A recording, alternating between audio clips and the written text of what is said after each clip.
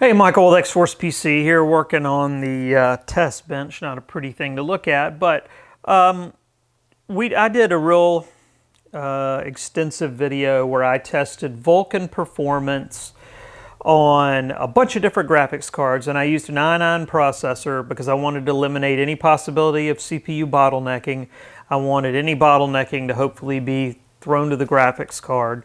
And I did the best you can do is use the fastest chip for X-Plane at the time, and that's the i9 9900K. Wanted to do a little different approach here.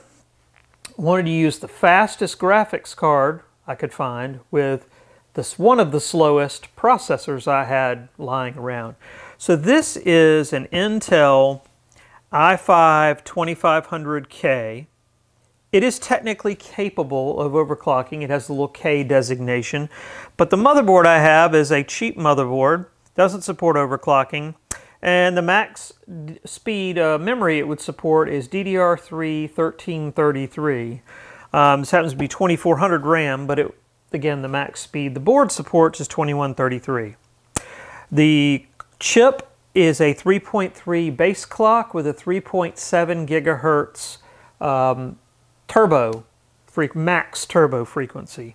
So I took that again and I matched it up with an $1,100 2080 Ti and tested it with OpenGL and with Vulkan with X-Plane to see, Vulkan is a graphics API. So theoretically, there shouldn't be any advantage in running Vulkan on this system, right? Because the bottleneck isn't the graphics. The graphics are astounding and the chip is slow.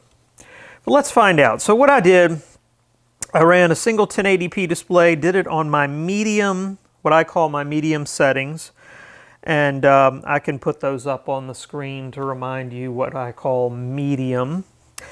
And then I ran it, in OpenGL. I got 34 frames per second, which isn't, terrible. It's bad for the 2080 Ti, but it's pretty good, I guess, for the 2500 processor, i5 2500K. And then I turned around and ran it on Vulkan, and to my surprise, I got the same kind of performance boost I was seeing on all the other configs, 30 or 40%. Sorry about all the jingling. So I got about a 30 or 40% increase up to 46 frames per second when I ran it on Vulkan. So again, from 34 to 46.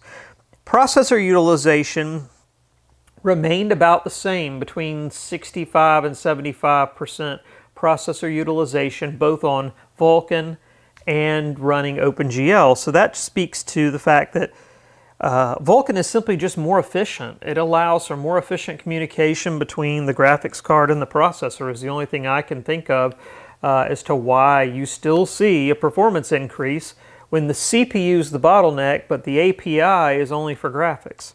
Now, I also ran it on what I call my high settings, and I'll put those up on the screen now. We bumped the anti-aliasing up a notch, and we bumped the objects up to extreme, I think or maximum, whatever the highest one is. Now, on OpenGL, got 26 frames per second. Now, this is over Manhattan, so it's a pretty demanding area, but no weather turned on, no add-ons. 26 frames per second, not all that's not very good. You want to stay over 30. Moved to Vulkan, went to 33 frames per second. Again, a 30, 40 or so % increase in performance by simply changing from OpenGL to Vulkan. And again, with the CPU being our bottleneck. One thing I did notice also, the CPU utilization, as I mentioned earlier, between the two APIs, Vulkan and OpenGL, remained about the same. On the high, it ranged between about 65 and 85% processor utilization. Yet the frame rate went from 26 to 33. So I guess what this means is even if you have a really old processor and a pretty good graphics card, you're still probably going to get a nice 30 or 40% boost from moving to Vulkan. Right now, obviously, 1150 is in beta.